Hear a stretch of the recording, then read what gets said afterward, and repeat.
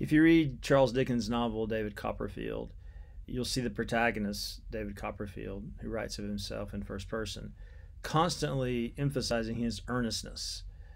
This is a character who is serious, who is engaged, who is sincere, passionate, trustworthy. All the virtues that we see, say, someone like Tennyson exhibit in Memoriam. A very sincere, serious, engaged meditation on what is transient and what is stable, what is potentially joyful, what is despairing. Earnestness is a primary value in a lot of the great literature of the Victorian age. Obviously, Oscar Wilde knows this in his play called The Importance of Being Earnest. In that play, he seems to be saying, yes, earnestness is important. Look at all these characters who are not earnest. The characters in the play are not earnest at all. They're not serious. They're not sincere. They're not engaged in anything other than their distractions from minute to minute. They have no commitments. They have no moral sensibility at all. They're flighty. They're superficial. They're shallow. The exact opposite of being earnest. And if the play is a satire and as a comedy of manners, then these extreme representations of the lack of earnestness would suggest to the audience, well, do the opposite and be earnest. But of course, the play is not that simple, as I've also discussed in another lecture. If we look at the farcical elements of the play, we realize that, okay, yes, these characters are not earnest in any way, and we should mock them for being so silly, but look at how their dialogue sparkles. Look at their wit. Look at their turns of phrase. Look at how unexpected and charming their language is.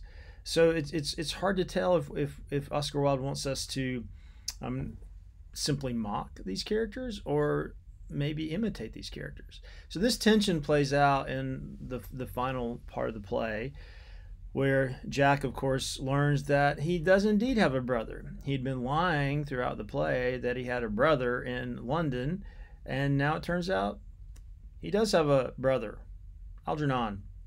And of course, he'd been lying about the fact that his name was Ernest, when his name was really Jack, and it turns out his name really is Ernest.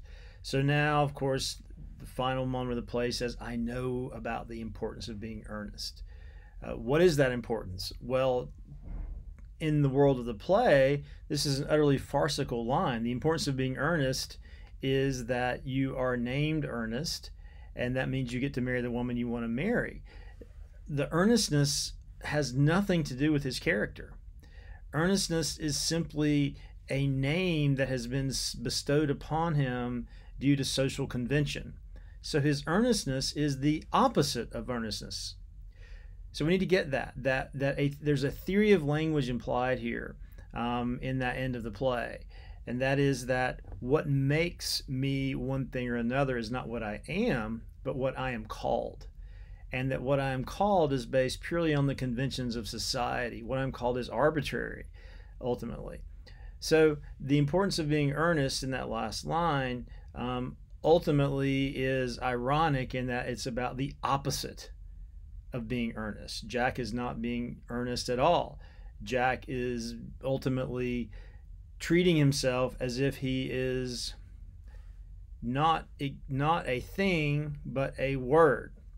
Now, of course, it's interesting to note that he is mistaken for a 3-volume novel by Miss Prism. So Wilde is highlighting the fact that Jack is a being of writing, and therefore his identity is not something that is real, that exists outside of language. His identity is purely a linguistic construct. And if that is the case, then we ask ourselves, is it possible to have earnestness at all? Is it possible to have goodness at all? Is it possible to have truth or beauty at all? If there are no such things as enduring realities that we attach language to, but instead, if there are only linguistic concepts that we fit existing things in, then what does it mean for there to be truth or beauty or goodness? Well, it just means that these are linguistic concepts we've come up with, and we attach these concepts to certain occasions. This is an example of an old-fashioned philosophical term known as nominalism. Nominalism suggests that there are no such things as universals in the world. There are only particular things that we attach linguistic concepts to. That's nominalism. As opposed to realism in a philosophical sense, which is developed by Plato, among others, which says that things are what they are by virtue of participating in universals. So this chair I'm sitting in is a chair by virtue of the fact that it participates in some universal entity known as chairness, which exists in this realm of forms. But someone comes along later on, like William of Ockham, from whom we get the phrase Occam's razor, who says, no. This chair is a chair by virtue of the fact that it's a particular thing that simply has this sound attached to it, chair. So we can see that the play, The Importance of Being Earnest, in addition to being a drama, is a philosophical meditation on how meaning is created. Now we may despair, oh my gosh, we can only be earnest if we are randomly attached to a sound, earnestness.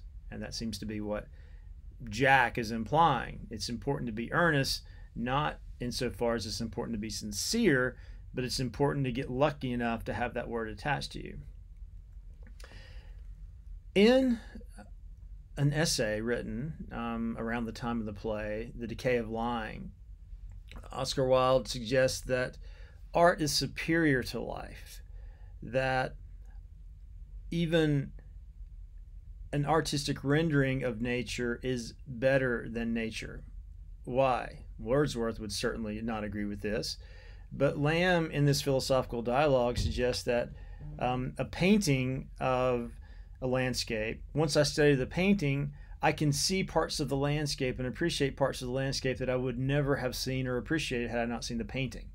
So in this way, art is not only superior to nature, but in some ways is prior to nature and creates nature. We can only start understanding the natural world if we have studied artistic renderings of it first. Now, if we take that seriously, and certainly Wilde does, it's a primary tenet of aestheticism, which I described in the lecture on the fin de siècle. Aestheticism is the idea that art is not out to depict some kind of real world, but art simply exists for itself to depict beauty, to give a sensual pleasure to those who participate with the work of art, whatever form it takes. If we take this seriously, then we can start thinking, well, all right, maybe the nominalism is a good thing, because if it gives us a sense of freedom, that our words create meaning. Words don't reflect a meaningful world, words create a meaningful world. So then we can start seeing the importance of being earnest as a play, with its sparkling wit, with its verbal charm, as being lovely, as being even beautiful and valuable, but only insofar as it is a product of this nominalist point of view. In other words, nominalism for someone like Wilde would be a good thing, because it opens up the freedom to create without being attached to some kind of stable realm of real things.